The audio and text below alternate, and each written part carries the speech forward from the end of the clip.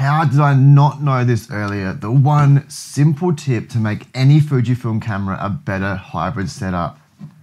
It would have saved me so much hassle.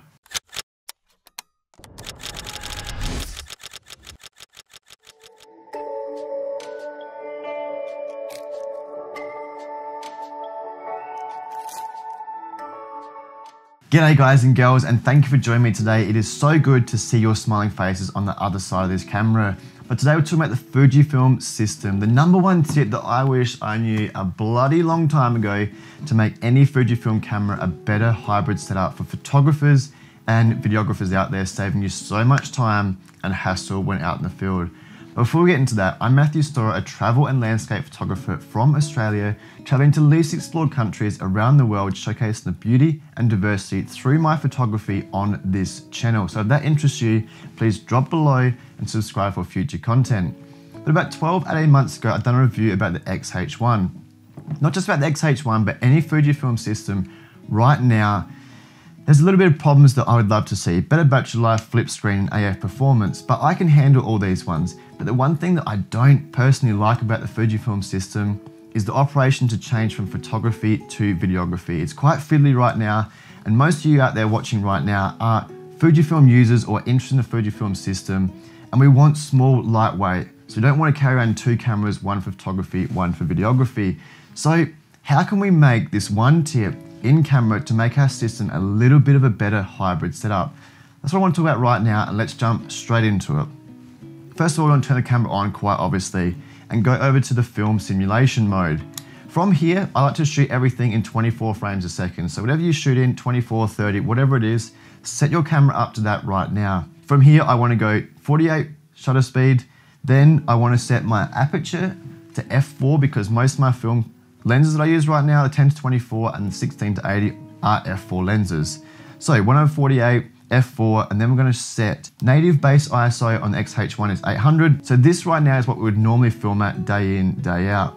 But we want to add a little bit in here. We want to go into our menu setting and go to the left sub menu and go down to the wrench.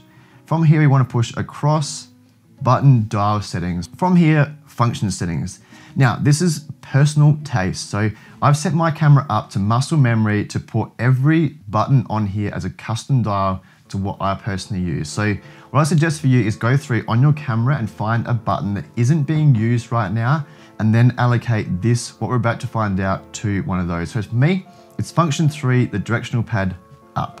We want to go through this menu now and find a thing called movie silent control. Once we find it, push OK.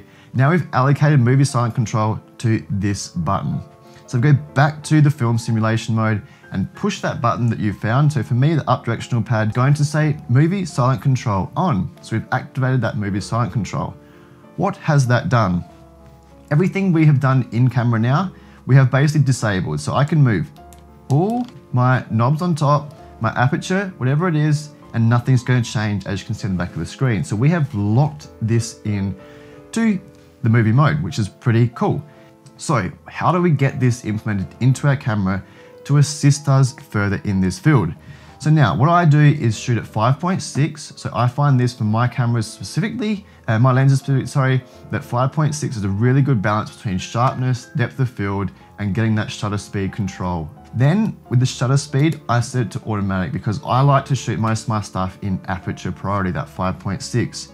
Now this is a little bit different. As a user of the camera, I want full control over the ISO because it might set a mood, it might set different depth with shadows and all that sort of stuff, depending on the situation we're in, indoor, outdoor. If it's outdoors, is it cloudy, is it blue, bright as daylight?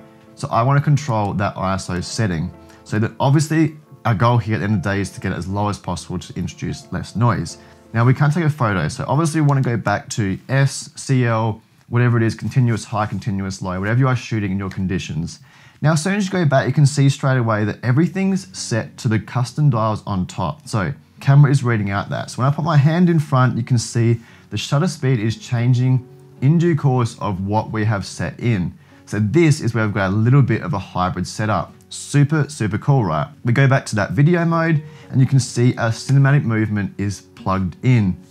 Absolutely perfect. Recording in Vlog, shooting in JPEG and RAW. We are pretty travel film photography happy. Now, let's say we want some slow motion footage. This is where things get a little bit annoying because if we push up on the directional pad, you can see our settings go straight back to that aperture priority that we wanted for the photography side of things. Now for me, I've set another custom dial for the down on the D-pad to do full HD recording in higher speed mode. So here we want to choose obviously 120 frames or 60 frames, whatever it is. Then we would obviously just, as per normal, 1/24 and record, done our slow motion. From here, we want to go back to the original settings. Okay, so we turn off high speed recording mode.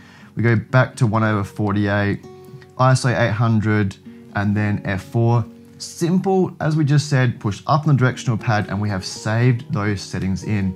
The only thing we should have to do now is control our ISO through how much light is let in for the variable ND when we're outside, if we need it. Go back to our single mode, shoot everything we want. Absolutely perfect, because so many times I was out, whatever it was, with my friends or whatever, just traveling, trying to get someone and be like, just wait, I'm just gonna change this and change this. And, oh, no, sorry, not just wait 1 second. Yeah, perfect. Now just walk. Oh, that looks really cool. Oh, you want a photo? Okay, just 1 second. I'm just gonna change. Oh, it's blurry. Yeah, just 1 second.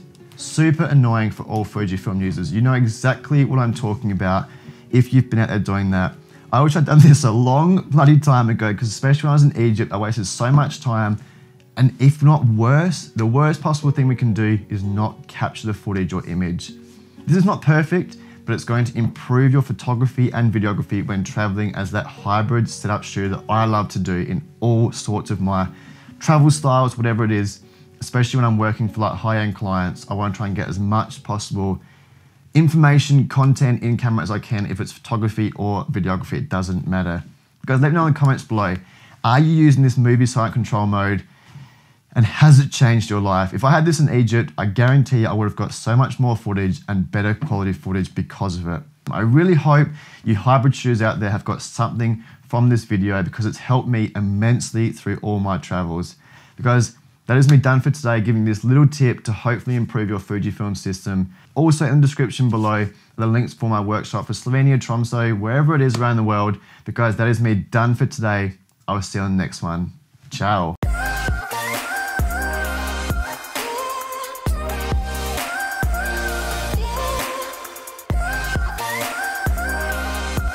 Lights, camera, action.